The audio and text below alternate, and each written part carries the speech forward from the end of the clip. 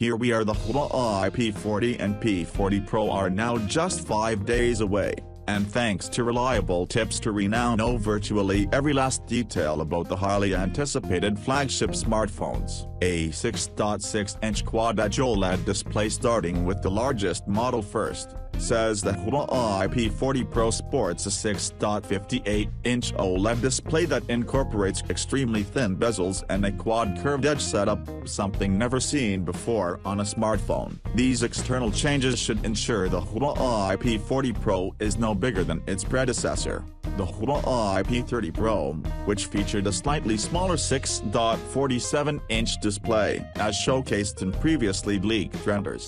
The new screen is home to an extremely wide punch hole. It houses a 32-megapixel selfie camera and a time-of-flight sensor that hopefully enables a 3D face unlock system and benefits portrait shots. A second front-facing camera, likely one that uses an ultra-wide-angle lens for group selfies, is present on the phone, but the exact sensor specifications aren't yet available. The Kirin 995G and fast-charging technology sitting at the heart of the Huawei P40 Pro 5G is going to be the Kirin 995G.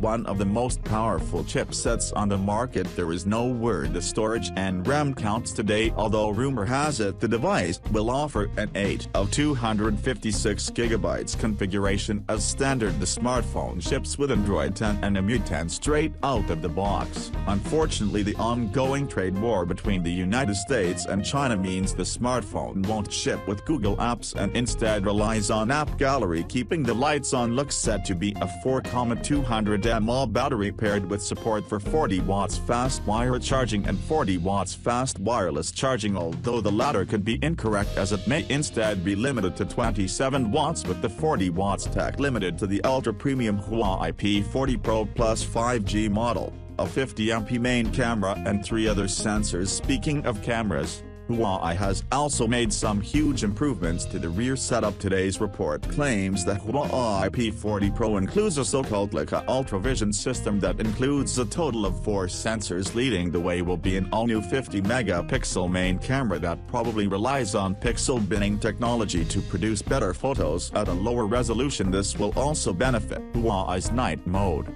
which is expected to receive some improvements. Next on the list will be a 40-megapixel ultra-wide-angle camera. It may have been borrowed from the Mate 30 Pro but could also be an entirely new sensor. Either way, the quality should be impressive. As for the periscope camera, Agarwal claims the sensor sports a 12-megapixel resolution. The optical zoom level hasn't been reported. 5x zoom is expected, but it does support 50x super sensing zoom and stabilization. Completing the entire package will be a time-of-flight sensor. The latter should improve portrait photography and could be leveraged for our content, although that remains to be seen. All of the Huawei P40 Pro cameras will be backed up by the Huawei XD Fusion engine to further enhance results. Huawei P40 key specs and differences. The standard Huawei P40 will be pretty similar to the Pro branded smartphone when it comes to internals, but there are some key changes externally. The OLED screen is now flat and has been downsized to a 6.1 inches. It also boasts a slightly smaller punch hole that includes the same 32-megapixel selfie camera and unspecified second camera,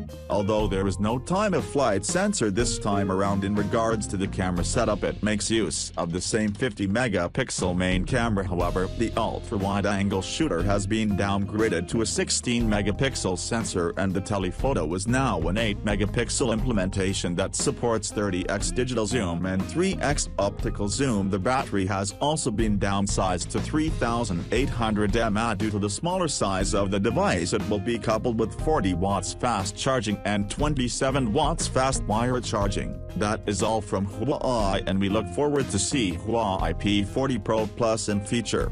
Please subscribe for the latest update. Thanks for watching and see you on my next video.